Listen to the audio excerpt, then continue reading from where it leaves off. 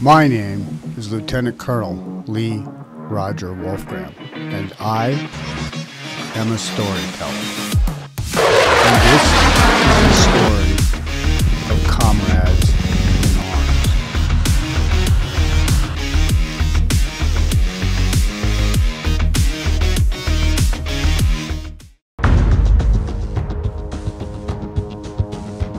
Good morning, fellow soldiers, fellow officers.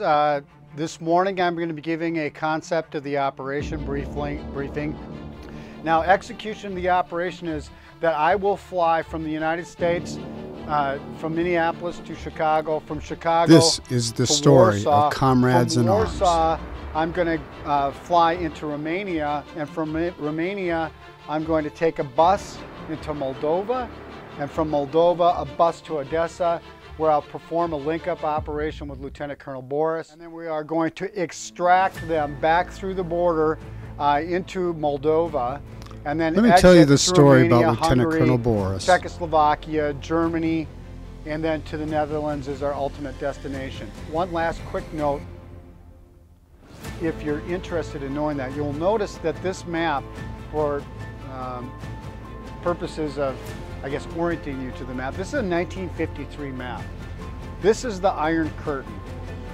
These are the countries that were formerly under the Soviet Union, and that's why this area, there's so much attention to this area. I briefed this mission in the event that I didn't from return. Estonia, Latvia, Lithuania, Poland, Czechoslovakia, which is now Czech Republic and Slovakia, Hungary, Romania, Moldova, and Bulgaria. All of those countries in 1953 were all under the rule of the Soviet Union. And now all of them, with the exception of Belarus, all of them are friendly to the West. So this map now has moved to this new line of I was going to get Boris out. And that is what the battle set is kind of leading to this conflict. And that's why you see Poland is so concerned, because they border this area here. And all these other smaller countries, they don't have significant armies. It's quiet in Odessa, and I will be leaving here within the next 24 hours. Phase 1 has begun, the deployment phase. I am currently at Minneapolis, waiting a flight to Chicago, from Chicago to Warsaw, from Warsaw to Yasi, and of course from Yasi we'll be on ground transportation. So here we are at Minneapolis, and we should arrive in about 27 hours. Stoliki są złożone, a fotele znajdują się w pozycji pionowej. Na czas lądowania wszystkie okna muszą być odsłonięte. Przypominamy, że w czasie lądowania laptopy i inne większe urządzenia elektroniczne muszą być odłączone od pokładu. In 2003, I served in the multinational division in central Iraq. I served with 21 other nations, and officers of all of these countries had a combined mission. I built a bond with these soldiers that has lasted my entire life. From here, we're going to go to Chisinau, and from there to Odessa. So that's the plan, boots on the ground. I will keep you informed, and this is what it looks like at the bus station in Romania. I'm going to meet Lieutenant Colonel Boris, get his car and valuables back to Holland, actually. So, where his family is, with another colonel and when we get to Chisinau, I'll update further. Years ago. But the bond remains just as strong as that day. So I'm here having a drink, and tomorrow morning then I'm going to catch the bus to Odessa. But I'm talking with some of the people here in the bar, and they have the same sentiments that we do as far as Putin sucks. I guess that's the word on the street. I'm going to ask Alex here in a minute. I often go to local places to find out what the sentiment is, one way or another. Hey, Alex. He didn't want to talk about it on camera. About Putin?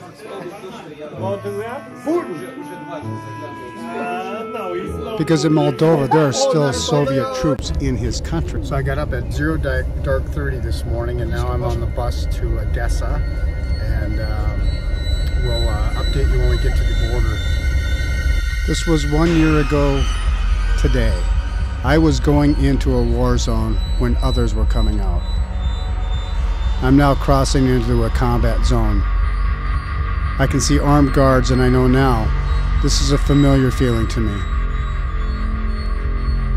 I get to Odessa, and clearly this is a fortified area. I recognize all the signs of a military fortress. Anti-tank obstacles, just as it was in 1941. This sign reads, "Free food for soldiers." But I'm going to eat with some soldiers I've eaten with before. Some of them I've never even spoke their language, but our bond is still strong to this day.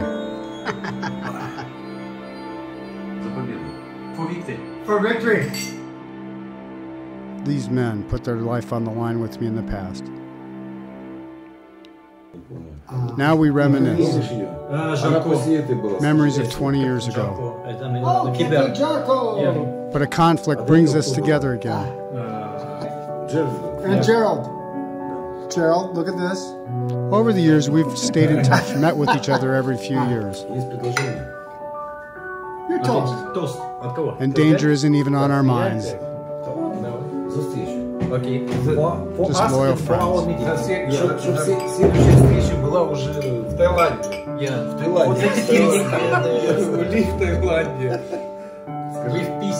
With peace. Yeah. With peace.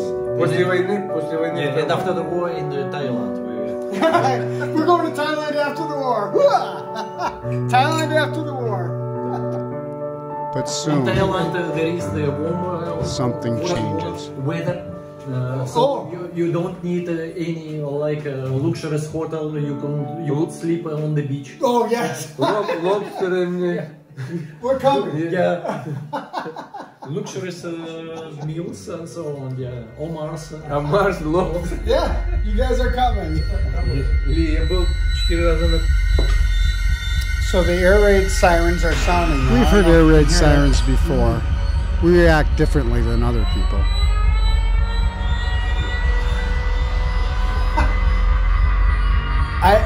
I think if we weren't soldiers, we'd be running for the basement.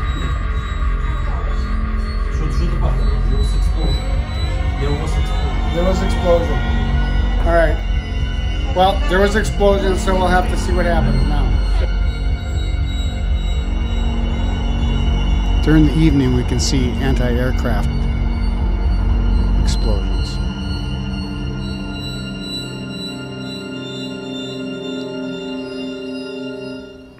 So the great European adventure across country begins. But we're going to get all his stuff out of here. That's going to be our mode of transportation as we head all the way from Eastern Europe to Western We go across the border, and all of these people are just happy to be in a refugee camp.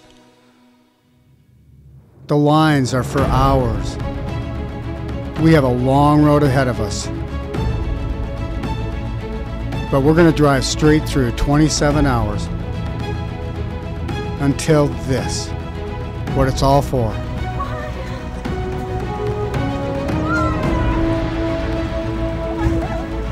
A tear comes to this old soldier's eye.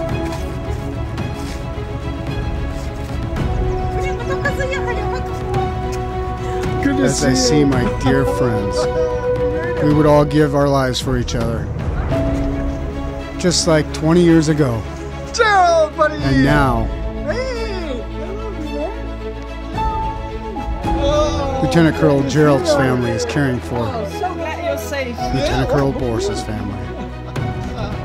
They're safe now. And Lieutenant Colonel Gerald